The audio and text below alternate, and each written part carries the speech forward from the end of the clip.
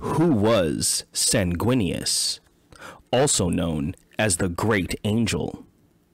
Sanguinius was the Primarch of the Blood Angels Space Marine chapter, one of the most beloved figures in the Imperium. Sanguinius was among both the most noble and mightiest Primarchs. His charisma, humility, and loyalty to the Emperor, to the point of self-sacrifice, has earned him a great deal of reverence, even in the 41st millennium. When the Emperor began his great crusade to reunite the galaxy, he created the Primarchs, superhuman warriors to lead his space marines across the galaxy. The powers of chaos stole the Primarchs, but was unable to destroy them, set them astray in the warp. The infant Sanguinius came to rest upon the radiation-soaked moon of Ball Secundus, and was adopted by a tribe of humans known as the People of the Pureblood, or simply the Blood. Sanguinius, like all Primarchs, grew quickly and soon surpassed all his teachers, and was capable of mighty feats of strength and endurance. At 3 weeks, he was a large child capable of walking. Within a year, he was taller than any man. Before even being found by the Blood, Sanguinius slew an infamous predator known as the Balite Fire Scorpion. Uniquely amongst the Primarchs, he sported a pair of angel-like wings from his back, though whether this was by design of the Emperor or a mutation caused by the high levels of radiation on Ball is unknown. He was also said to have psychic powers, especially the ability to see the future. Using these skills, Sanguinius led the Blood against the numerically superior mutant hordes of Ball. While he was known for his loyalty and amicability in battle, Sanguinius was known for his total unstoppable wrath to those who threatened his people. Thanks to the effort of Sanguinius, the Blood was victorious over the mutant hordes of Ball, and he became worshipped by his people as a god. Ultimately, the Emperor arrived on Ball, and disguising himself, infiltrated an address by Sanguinius to his followers. There, the master of mankind witnessed his lost son give an impassioned speech that displayed both humility and courage. However, like Conrad Kurtz, Sanguinius had already foreseen the arrival of the Emperor and immediately recognized him. When Sanguinius confronted the Emperor, he fell to his knees and pledged allegiance to his father. The Emperor inducted the best warriors of Sanguinius' tribe into his pre-existing Space Marine Legion, which soon became known as the Blood Angels.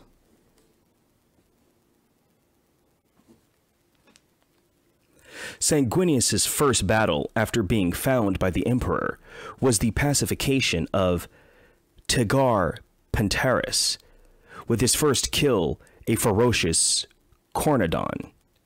The pelt of the beast was fashioned into a ceremonial war cloak for the Primarch. The noble angel was highly respected by all the legions and by all his brother Primarchs. Even Horus highly valued his brother's advice. During the Emperor's Great Crusade, Sanguinius and Horus became close brothers, and it was said they were closer than any of the other Primarchs. He provided counsel that Horus listened to during the incident with the Interrex. Shortly after, Horus became War Master and was generally the one with the most sway on Horus after the Emperor. It was Sanguinius who convinced Horus to accept the name change of the Luna Wolves to the Sons of Horus. Horus even revealed that he believed Sanguinius should have been proclaimed War Master instead of him, and pointed to Sanguinius to be the new War Master when he thought he was dying on Davin. Sanguinius was a beloved figure who was revered by all of the Imperium. Rabuti Gulliman, the Primarch of the Ultramarines, privately referred to Sanguinius as one of the Dauntless Few, the four of his brothers that Gulliman trusted the most. Despite his seemingly peaceful nature, Sanguinius was known for his martial prowess, to the extent that he was considered a match for Horus and Leon L. Johnson in combat ability. Ironically, this belief was reflected later during the Horus Heresy, while Horus was plotting the Blood Angels' downfall at Cygnus Prime.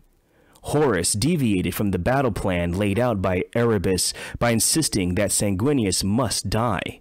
Horus proclaimed this was because he knew his brother would never turn to chaos, but the demon Kyrus asked whether Horus was afraid of having a rival.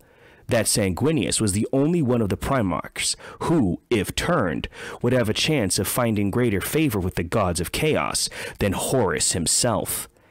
Despite the apparent rivalry between Sanguinius and Horus, the two were quick to become close friends.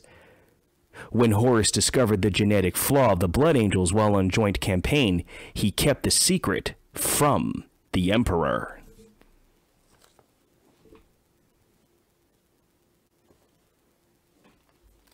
Before Horus's treachery was revealed, he sent Sanguinius to a world named Cygnus Prime to supposedly fight the Xenos known as the Nephilim.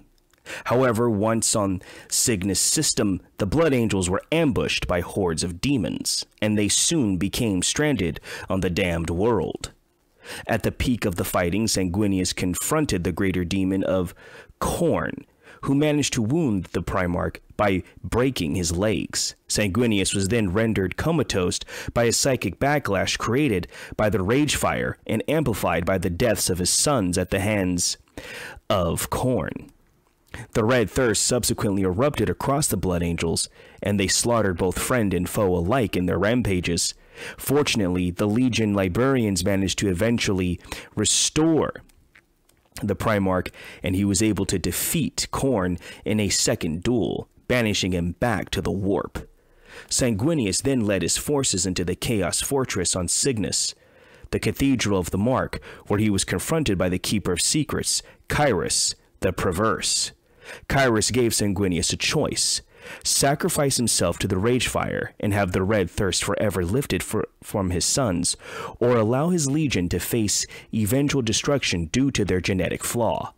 Deciding to sacrifice himself, Sanguinius was about to step into the Rage Fire when he was beaten to it by Apothecary Meros, who was transformed into the Red Angel. Mourning Meros, Sanguinius slew Kyrus and swore vengeance on Horus.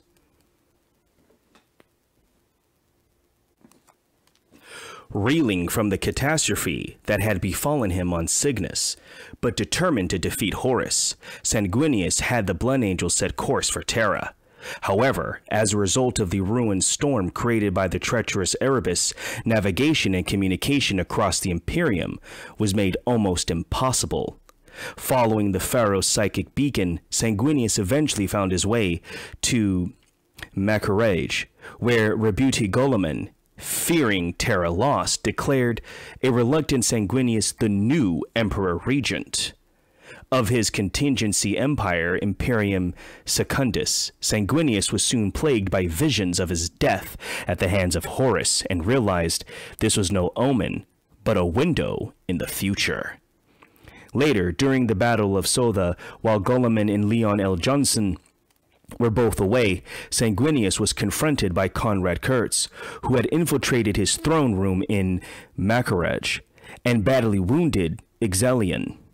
Kurtz confided that he had foreseen Sanguinius' death in the vengeful spirit and wanted to know why the angels still followed the Emperor when their mutual visions had proven his teachings to have been lies.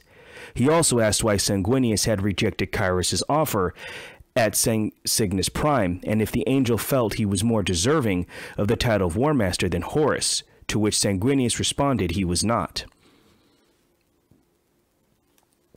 Trying to teach Sanguinius that fate could not be changed and that his own death would not be here, Kurtz let Sanguinius come at him with his sword and goaded him to cut him down. Sanguinius ultimately halted his sword, urging Kurtz that it was not too late to change and join with his loyalist brothers.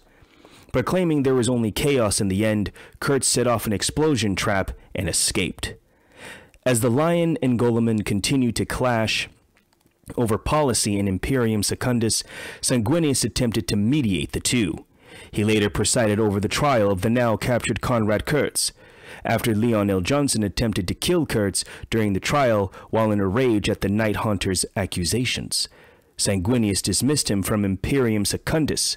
Later, Sanguinius became determined to pass the sentence of death down onto Kurtz himself, but just as he was about to strike down the Primarch, Leon reappeared, demanding to be Kurtz's jailer and stating that Kurtz was able to see the future, and he repeated that Kurtz's claim that his death would be at the hands of an assassin was sent by the Emperor. This, to the Leon, was proof that the Emperor was still alive. Sanguinius recognized that his own visions of death would also be true, and he shared his visions of death at the hands of Horus with both of his brothers.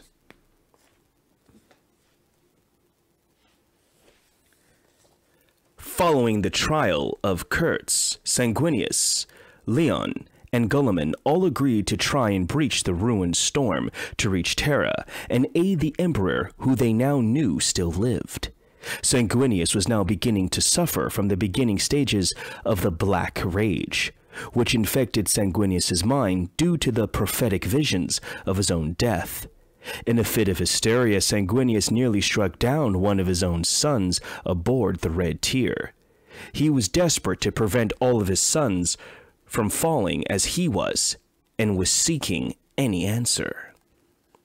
While in the ruined storm, the Loyalist fleet came across a variety of horrors and word of entities spreading destruction known as the Pilgrim.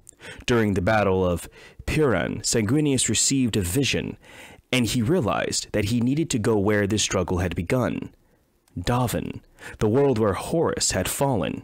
Reluctantly, Guilliman and Leon agreed to trust in Sanguinius, but both had thought they would simply destroy the world upon arriving. At Davin, the Loyalist fleet found the entire world surrounded by a shell made of the bones of trillions, dubbed the Necrosphere. The bombardment managed to penetrate the sphere, and the fleet was soon in orbit above Davin. While over Davin, Sanguinius shocked the Lion by boarding the Invincible Reason and taking the captive Conrad Kurtz with him. Sanguinius hoped to use Kurtz's prophetic abilities to determine what he was meant to do. However, the Dark Angel's guards did not submit before Sanguinius, and he was forced to dispatch several using non-lethal methods. After escaping the Invincible Reason, Sanguinius commanded a mass landing on the world, and the enraged Leon nearly ordered that Davin be subjected to exterminatus regardless of Sanguinius's presence on it.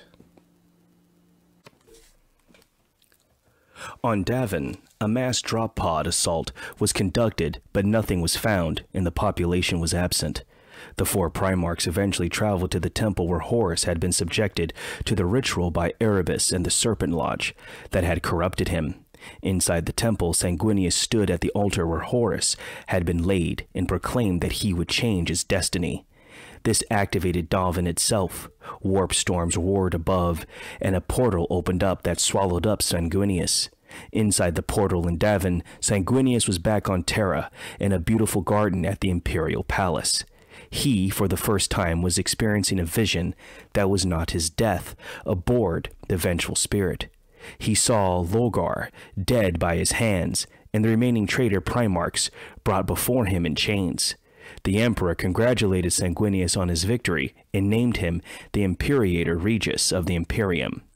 With Sanguinius as the Emperor's regent, he went on to lead a great campaign that purged the Imperium of all corruption and evil, and the galaxy was his to rule.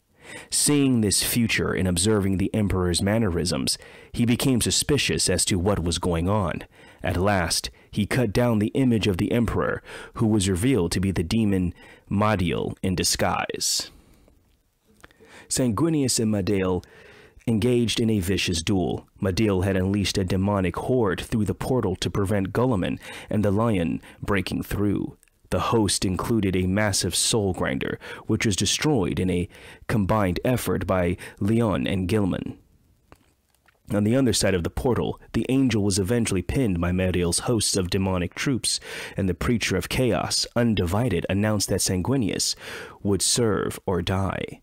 Madiel dubbed Horus an imperfect vessel and urged Sanguinius to strike Lupercal down and take up the mantle as War Master of Chaos. If he did so, Medil declared his sons would be spared of the Black Rage. However, despite the temptation, Sanguinius denied the demon and broke free of his captors. Sanguinius and Medil again engaged in a duel, but this time the demon was impaled by both the blade and carmine and spear of Telesto. The two wounded warriors wrestled with one another until they were both in the portal, torn between the Materium and the Immaterium. On Davin, Golemon and Leon saw Sanguinius' upper half sticking through the portal and rushed to his aid, but were blocked by demons. The stalemate endured until Sanguinius' herald stepped forth and declared that he would take the angel's place in the portal. Realizing that this was his herald's destiny and that he needed to confront Horus at Terra for the Imperium to endure, Sanguinius solemnly agreed. The Sanguinier charged into Medil, and he was tackled. The demon, back through the portal, was transformed into a golden angelic form. The Primarchs and their escorts managed to escape the temple just as it collapsed. In the place of where Davin once was, a breach in the ruin storm was visible. The path led to Terra, but upon further study it became apparent that somehow Horus had foreseen this route, and a large blockade was erected to block them. Golemon and Leon agreed to distract the blockade while Sanguinius and the Blood Angels made directly for Terra, for that was their destiny. Sanguinius took Cruz with him, stating he would face their father's justice. However, once aboard the Red Tier, Sanguinius revealed that he would allow Cruz to follow his destiny as well, death at the hands of an Imperial assassin. Sanguinius stated that while it may be millennia for him to be found, Kurtz's fate would catch up with him eventually. With that, he sealed Kurtz in a stasis coffin and jettisoned the frozen Primarch into space, as the Night Haunter roared in rage.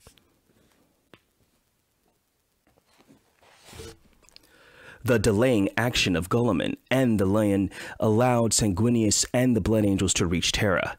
He met with Rogel Dorn, Leman Russ, Jakarti Khan, and Malkador the Sigillite to discuss their upcoming strategy. Sanguinius urged Russ to remain on Terra for the battle instead of leaving to face Horus directly.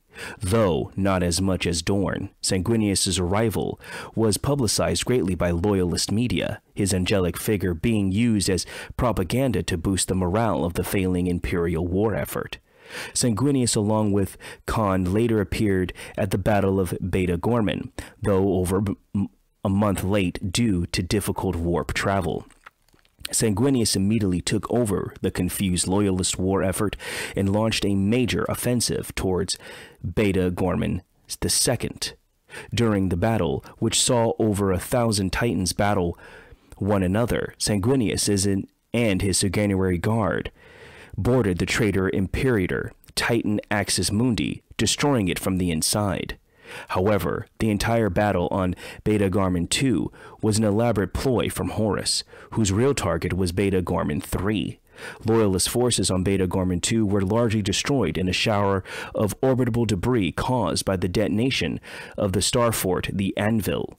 And in the aftermath of the disaster, Sanguinius and Khan agreed that Dorn's gambit at Beta Gorman had reached its limit and it was time to return to Terra.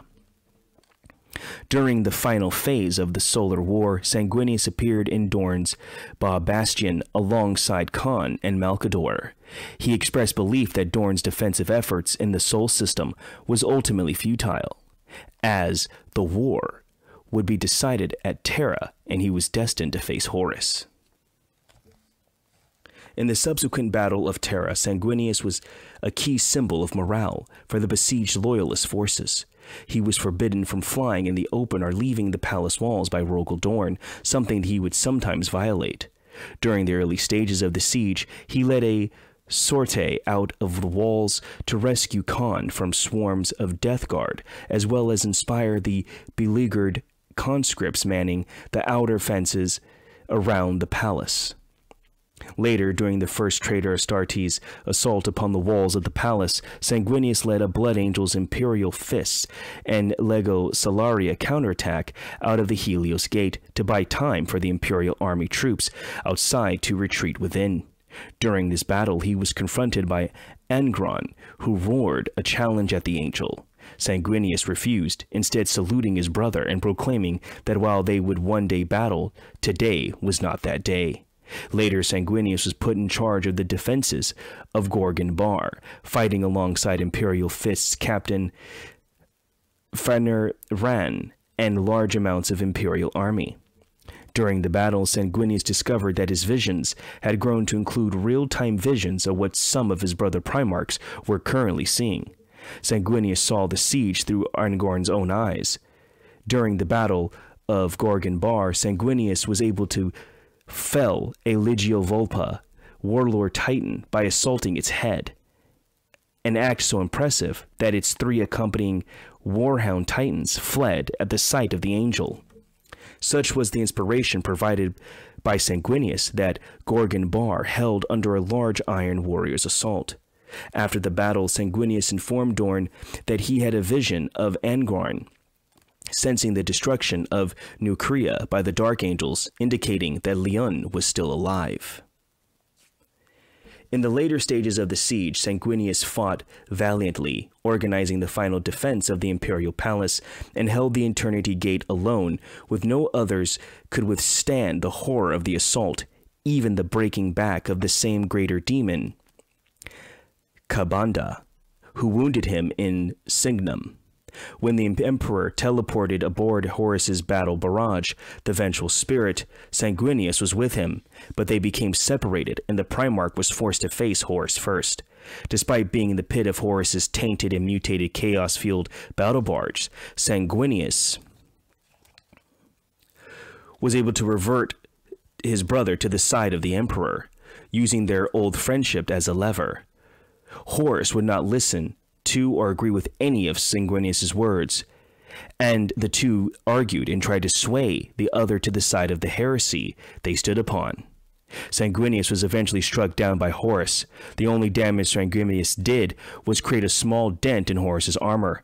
Some say, however, that it was through his chink in Horus's armor that the Emperor was able to deliver the fatal blow. Thus, the belief is that Sanguinius did not die in vain, but by dying allowed Horus to be slain and the heresy destroyed.